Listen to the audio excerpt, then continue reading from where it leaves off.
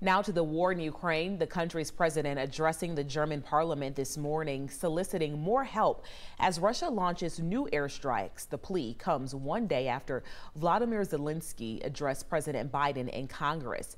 Biden announced an additional $800 million in security assistance for Ukraine. The money will provide more ammunition, Stinger anti-aircraft systems, and machine guns, and so much more to help them battle with Russia.